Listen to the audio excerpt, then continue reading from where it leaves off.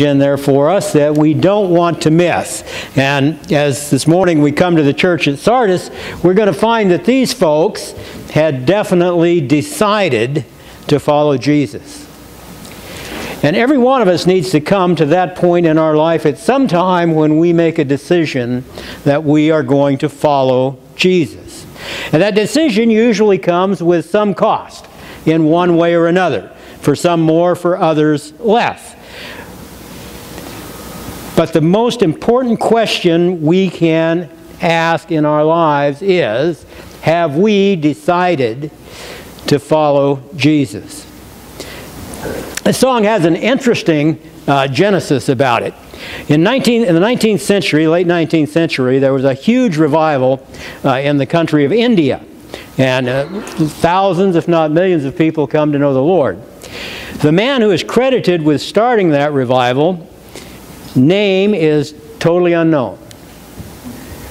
But the story behind this song, as recounted to some missionaries later on, goes like this.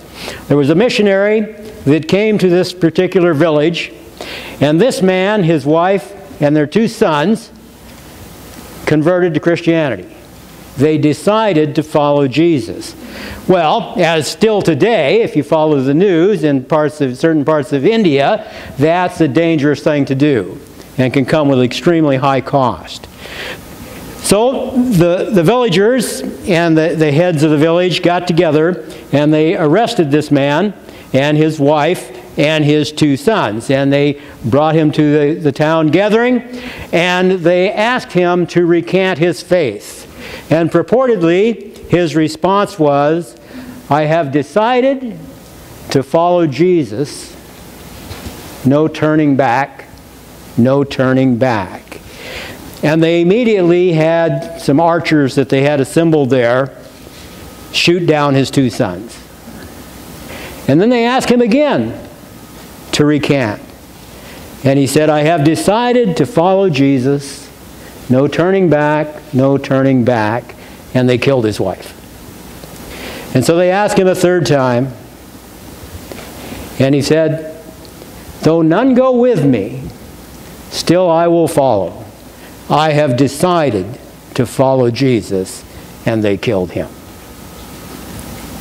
Now, I doubt that any of us will ever face that kind of cost. But we all face some cost.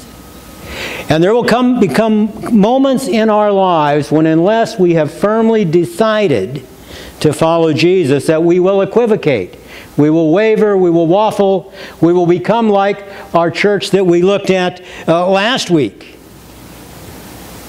And we will try so hard to blend in with our surroundings, with our community's ethos and so forth, that we will prove that we had never decided to follow Jesus.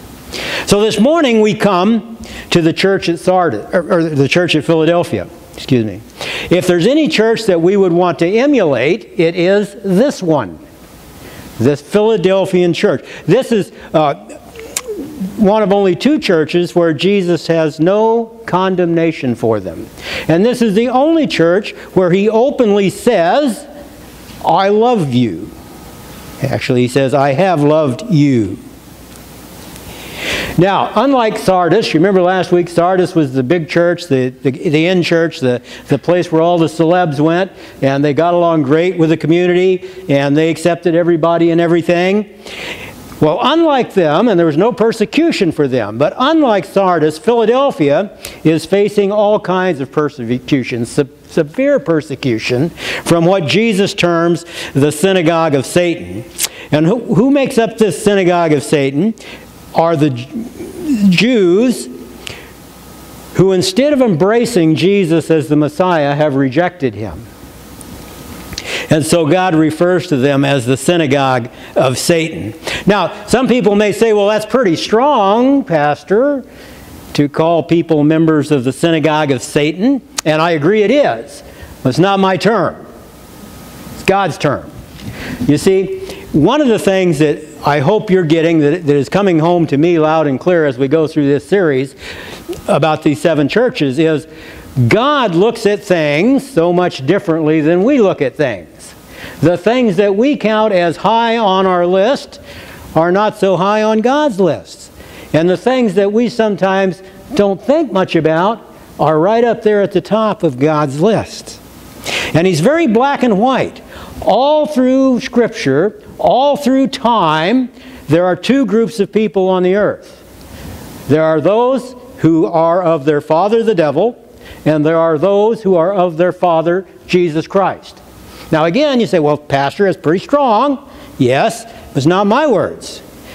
Who am I quoting when I say they're of their father the devil? Jesus. He's the one who said that. So if that's tough for you, if you want to have a discussion with that, talk to Jesus. He'll be glad to talk to you, by the way. In John chapter 8, verse 44, there's a bunch of Jews, Pharisees, who have rejected Jesus. They're having a discourse with Him. And Jesus says to them, "You are of your father the devil, and your will is to do your father's desires." Is that plain? So, we can infer from that if we are of our Father Jesus Christ, then our will should be what? To do His desires, to do the things of His kingdom. You see, Satan's desire is to destroy the church, which we know he can't do, because again, Jesus said that the church will endure, that He's the one that's going to build it. But Satan still tries. And tries and tries. You remember last week, the church at Sardis, what was Satan's strategy to destroy that church? It was unbridled toleration, right? It was from within. There was no persecution from without. He didn't need to bring persecution from without because the church was falling apart from within. Now they looked good. We'll talk a little more about that in a minute. But they were not good. As with Smyrna, if you remember Smyrna, Jesus offers no rebuke to this church at Philadelphia. Nothing but commendation. It's interesting that Smyrna and Philadelphia both lacked resources. They both lacked resources. If you remember, Smyrna was poor. Chapter 2, verse 9. You read that. Jesus says, "I know you guys are poor." You remember what He said, though? "But you are rich in my eyes." They were poor in monetary things, but they were rich in spiritual things. And we need to learn that lesson. And we need to keep learning it over and over again. We can choose sometimes, oftentimes, to be rich in material ways or rich in spiritual ways. Now, sometimes we're really blessed and we can have both. And that's super. I like that. But just because there are times when we don't have material resources doesn't mean we aren't blessed by God. Okay? Well, Philadelphia, he doesn't say they're poor, but he says this about them. He says, "You have little power." The church was pretty insignificant in the community. Unlike Sardis that we looked at last week that was very influential. Remember, Sardis was the big church. It was the church where all the dignitaries went. It was the church that you wanted to be seen at. If you were a business person in the community, you wanted to belong to the church at Sardis. Sardis had the big pastors' conferences, and the pastors would come from all over to find out how Sardis did things. And the pastor wrote books, and he was on the radio. And oh, no, they didn't have radio. Got carried away. But anyway, from the outside, from a human's perspective, they looked great. And that's not to say large churches can't be spiritually great, because they can be. Okay? But they aren't necessarily inherently so because of their size. On the other end of the spectrum is Sardis.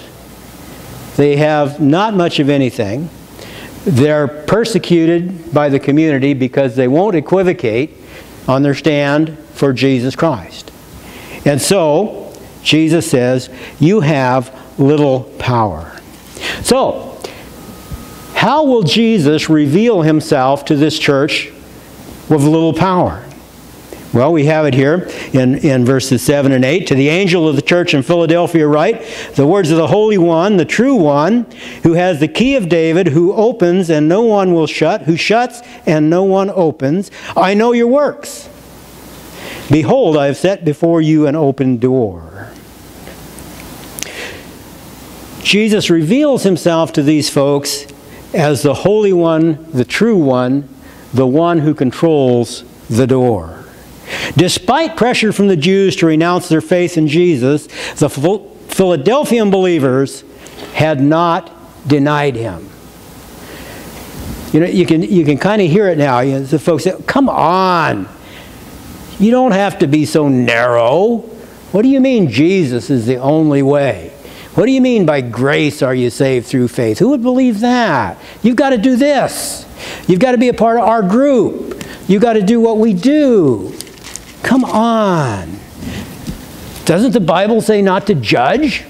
You shouldn't be judgmental of people. Come on. Be tolerant. Be kind. Be loving. All of those are good things, by the way, but not indiscriminately.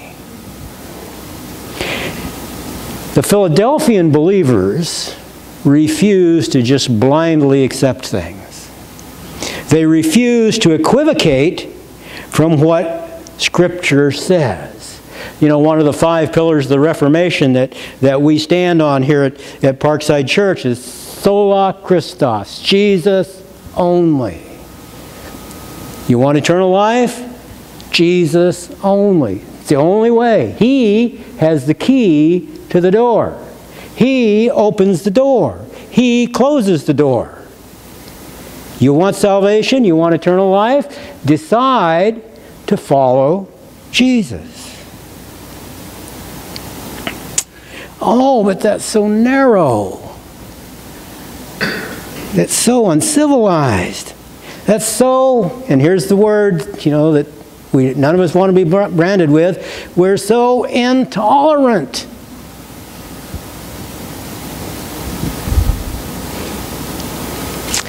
Well, maybe so.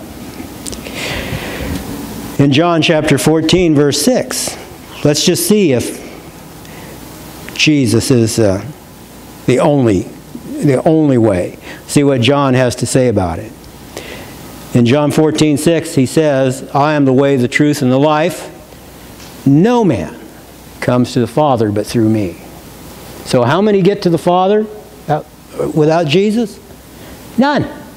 Nobody. Very intolerant. Very narrow. Very strict. Peter, in Acts chapter 4, verse 12, says there's no other name under heaven given by which men might be saved. Jesus. So how many other names are there? According to Peter? None. Pretty narrow. Pretty intolerant. Pretty scriptural. And what would we rather be? Tolerant or scriptural? I think scriptural. Yes, this is very exclusive, but at the same time, it is very inclusive. And you say, how so? Because, moved by His love, before the foundations of the earth, Paul tells us in Ephesians, He predestined us to become a part of His kingdom. Now, who is the us? The us is an amazing group of individuals. We used to sing about them when I was a little kid. Red and yellow, black and white. They are precious in His sight. From every tribe and every people group, God is calling out a people to be His own. That's pretty inclusive. From all eternity, God has been calling people out of darkness and into His marvelous light. And this is the truth that the Philadelphians need to have reinforced. Jesus says to them, I am the true one. I am the Holy One.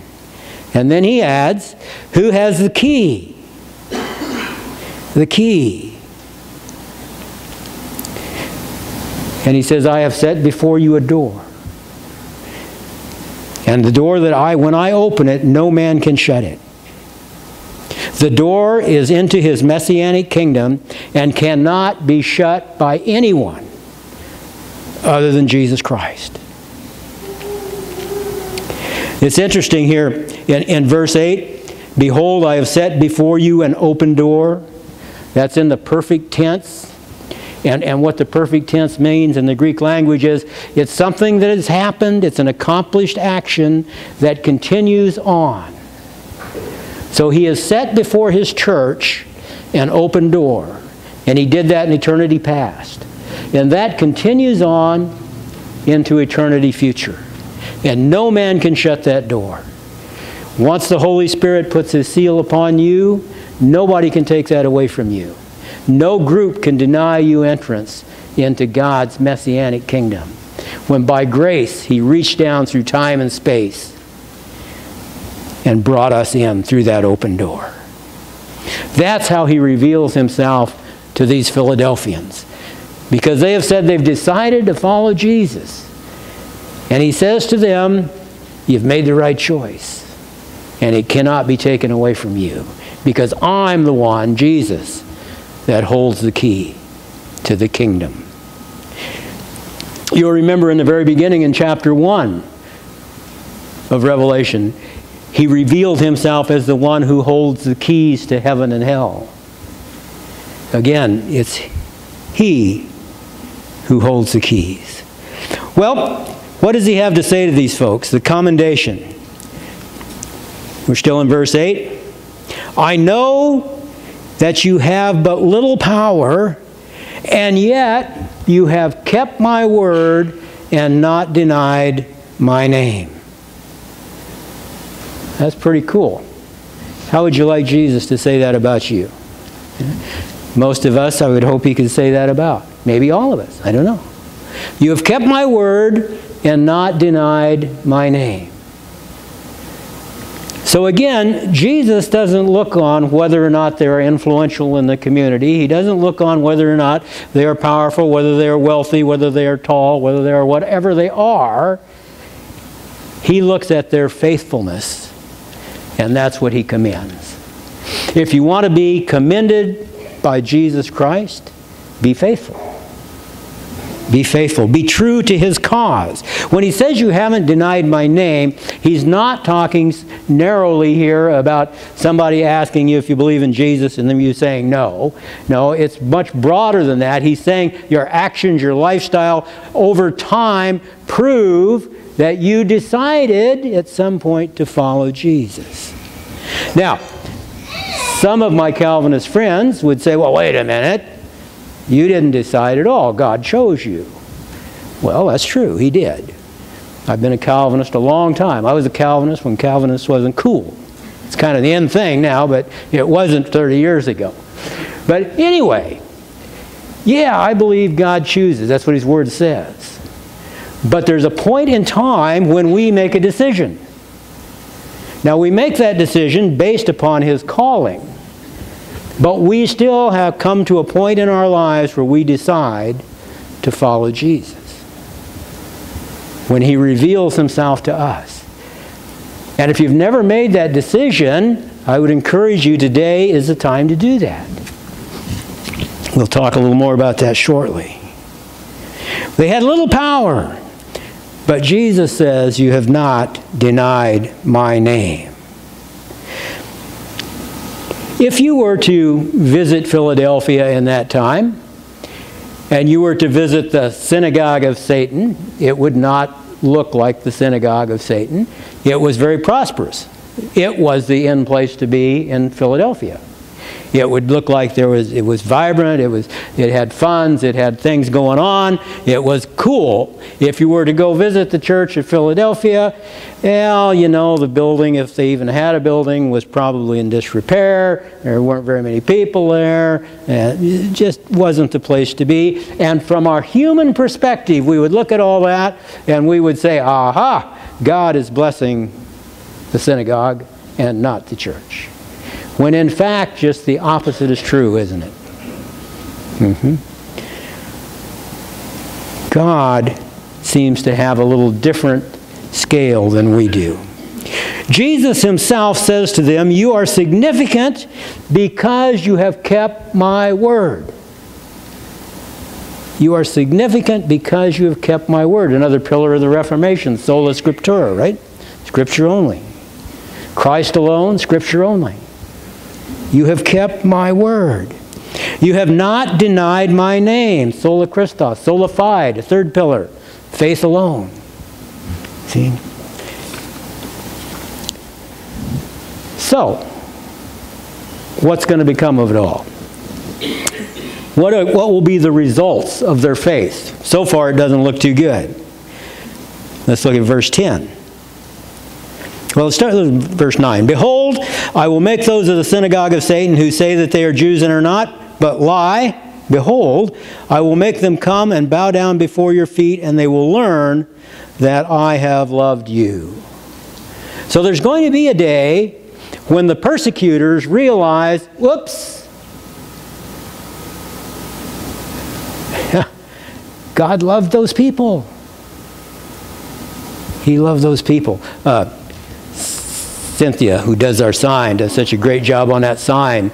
Here a while back had something out there to the effect of, after Judgment Day, no more choices. I didn't do it exactly right, but that's true. There's going to come a day when, if you haven't decided to follow Jesus, too bad, too late, the door's closed.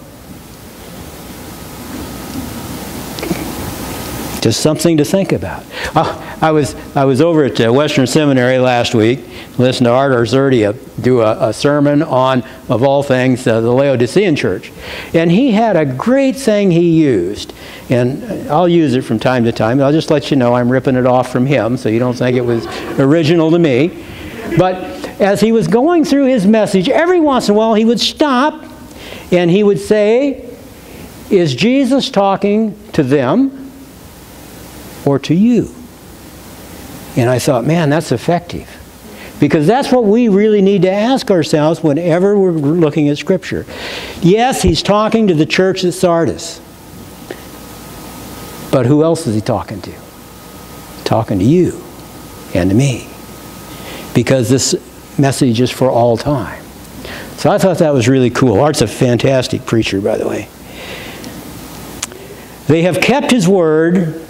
Now he will keep them from the hour of testing. Because you have kept my word, verse 10, about patient endurance, I will keep you from the hour of trial that is coming on the whole world to try those who dwell on the earth. Wow. Well, don't we all dwell on the earth? In a sense, but that's not the sense Christ is talking about here. He's talking about earth dwellers in the sense that their citizenship is here. We live here, but our citizenship is in heaven. Dwell means here to abide, to remain, to stay, to set up your camp, to be in that place. And again, we're back to this issue that there are always two peoples. There are those that don't know God and those that know God. All the time, and he contrasts them over and over again. So let's look at a little Bible interpretation here. I will keep you from the hour of trial. Well, what is this hour? That should ask the question. What is that? Well, I think three things stand out about this hour. And the first is its brevity. Revelation is full of symbolism, right? And we see it all the time. So he's talking about an hour here, as opposed to other places where he talks about 3.5 days. Some places he talks about 42 months. Some places he talks about 1,000 years. So, and relatively speaking, this is going to be a short period of time. The second thing I see here is its focus. The whole world. Now, we can really get off here if we're not contextualizing. What does he mean by the whole world? Well, some would say, well, it's a tribulation that's going to come on the whole world and the whole thing going to hell in the handbasket and that's it. But that's not what he's talking about. There's one other place in Scripture where we see this exact phrase, the whole world. And that's something we'll be looking at coincidentally, or not, next Sunday. And that's in Luke chapter 2, verse 1. Remember, when the days when Caesar Augustus was emperor, he sent out a decree that who should come? The whole world. The decree went out to the whole world. Now, did that decree circumnavigate the globe? No, of course it didn't. The whole known world is what they're talking about there. And the same thing he's talking about here. It's just like when we use the phrase, I could use the phrase that the whole world knows that we have a great worship team. And nobody would quibble with that, because you would know what I was talking about. You would know I didn't mean every single person living on the earth today, but in generally everybody around here. And that's what he's talking about when he says the whole world. Its focus is the known world and those who dwell on the earth. See, that's who this trial is coming on. Those who dwell on the earth. And third is its restraint. Jesus will keep his people from this hour. That's what he says there, isn't it? Because you have kept my word about patient endurance, I will keep you from the hour of trial that is coming on the whole world to try those who dwell on the earth. You see the two groups. There's you, the church, and those who dwell upon the earth. But we need to understand one more thing. Jesus is not talking here about physical suffering. Okay? There's no place in Scripture where Jesus promises to keep us from physical suffering in this world. In fact, quite the opposite, isn't it? You know, we read in places like John 16:33. We all know that verse. In this world you will have what? Tribulation, trouble, problems, trials, physical maladies, financial struggles, all those kinds of things. In this world, we will have tribulation. John chapter 10, verses 26 here through 29. But you do not believe because you are not my flock. My sheep hear my voice, and I know them, and they follow me. I give them eternal life, and they will never perish. No one will snatch them out of my hand. Now, there's a couple of promises there. We'll never perish, and no one will snatch us out of his hand. That's what he's trying to say to these Philadelphians. You've remained true. You decided to follow me. Now, you've got all these people telling you you've made the wrong choice, telling you it can't be that simple, it can't be that easy, there's got to be something else you got to do. And he says, no, no one can snatch you out of my hand. However, we can never assume that Jesus will keep believers from this trial by removing them from the scene or shielding them from pain. In fact, in his high priestly prayer in John chapter 17, verse 15, what does he say? He says, he's talking to the Father, and he says, I don't ask that you take them out of this world, but that you keep them through this world. Okay? So, Jesus is talking about our remaining faithful. Once we decide to follow Jesus, we come to that decision because of God's grace. That decision is kept strong by God's grace. You see?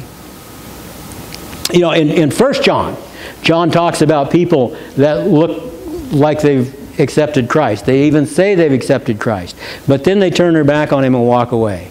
And what does he tell the folks there in 1 John? He says, they went out from us because they were never one of us. If you can make a decision to follow Jesus solely in the flesh for any number of reasons. Okay? And we probably all know people that have done that and then they walk away. But if you decide to follow Jesus based on the Holy Spirit drawing you into His kingdom, no man can snatch you out of His hand. And that's what Jesus wants these Philadelphians to know. And finally, the rewards for their faithfulness. What's in it for them? Well, here it is. The one who conquers, I will make him a pillar in the temple of my God. Never shall he go out of it. And I will write on him the name of my God and the name of the city of my God, the New Jerusalem, which comes down from my God out of heaven, and my own name. Ooh. Well, Revelation is just full of symbolism and things, isn't it? Here we got crowns, pillars, names. What's the big deal about all that? Well, the crown spoken of here is what we call the crown of faithfulness, given to those who remain faithful in spite of all kinds of temptation to do otherwise. It is a crown that some will receive when we step into eternity. It has nothing to do now with salvation. The crown, perhaps a good way to explain it, it's like receiving the Medal of Honor. Thousands fight, but only a few receive that medal because it's special. It's for the people that do something really special. And so this crown of faithfulness, we're all in the fight. We're all going to step into heaven. Some will receive that crown. That's pretty cool. And what Jesus is saying to these Philadelphians, you may be put down now, you may be oppressed now, you may be of no consequence now, but one day, all the believers are going to see you receive this crown of faithfulness. I'd say that's pretty cool. Well, what about pillars? How many of you want to be a pillar? Who's the most famous pillar in the Scripture? Lot's wife, right? She's a pillar of salt. Well, I don't want to be a pillar of salt. Well, you won't be. Again, we're using figurative language. It's like when they called some of the apostles pillars. Well, what he's talking about here, we're going to be pillars in His temple. Well, where's the temple going to be when Christ returns? It's going to be universal, right? Because He's going to be everywhere. There's no need for the sun because He's going to be the light. The temple is everywhere. It's not a thing made with blocks. So pillars, He's saying to us, He's saying to the Philadelphians, that you, again, may be of little consequence now in your little community, but one day you're going to be an integral part of my temple. You are going to be a significant person in my kingdom.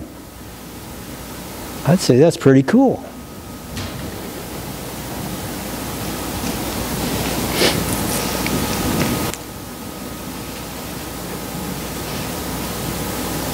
What about this name? What's the big deal about that? He keeps talking about that. Well, in Scripture, names are a big deal, right? Because in that culture, names were much more significant than they are to us. Names signified possession. If I named you, if I had the right to name you, it signified possession, it signified superiority. When Adam was naming the animals, that sort of thing. When you named your son, children were chattel in those days, and you owned them, and those sorts of things, your daughter. They also symbolized relationship. And so what Jesus says is, one day I'm going to give you a new name, and you're going to know my name in a way that you do not now. We're going to have this close, intimate relationship. You and I. That's how significant you are in my kingdom, in my eyes. That's huge. A special relationship with Christ Himself. And then finally in verse 13, as with all the churches, he says, he who has an ear, let him hear what the Spirit says to the churches. So the question is, where are you residing today? There's only two places you can be. You're either in the synagogue of Satan or you're in the family of God. One of the two. And I know that's hard. And I know we're not supposed to talk like that because we're just not. But sometimes we need to hear that. Sometimes we need to understand the stark reality. There is a time when time will be no more. And when that time comes, there will be no time to decide to follow Jesus. Now is the time. You want eternal life? You want the benefits of the kingdom? Decide to follow Jesus. God is still calling His people into the kingdom. And it doesn't matter, your background doesn't matter, your financial status doesn't matter, anything. If the Holy Spirit is calling you, I would encourage you, decide to follow Jesus. Be the best decision you ever make. Pray with me, please. Lord Jesus, thank you that we are indeed saved by grace, that we're kept by grace, and that one day, by your grace, we will step into eternity and receive our eternal rewards. You promise us that. And in the meantime, you ask us to remain faithful to your name, to your gospel, to your church. And so, Lord, we endeavor to do, even while recognizing how many times we fail. And yet every time you forgive, you restore. And Lord, if there's anyone here that's never really decided to follow you, I'd pray that they would make this the day when simply in the quietness of their hearts they would say, Lord, I want to follow you. I want you as my Savior. And know that instantly they are citizens of the kingdom of your marvelous light. And now, Father, as we look ahead to December, as we look ahead to celebrating your Advent, we ask that you will bless that time, that you will be able to look upon Parkside Church with favor in your eyes. We ask all these things in your name, Jesus. Amen.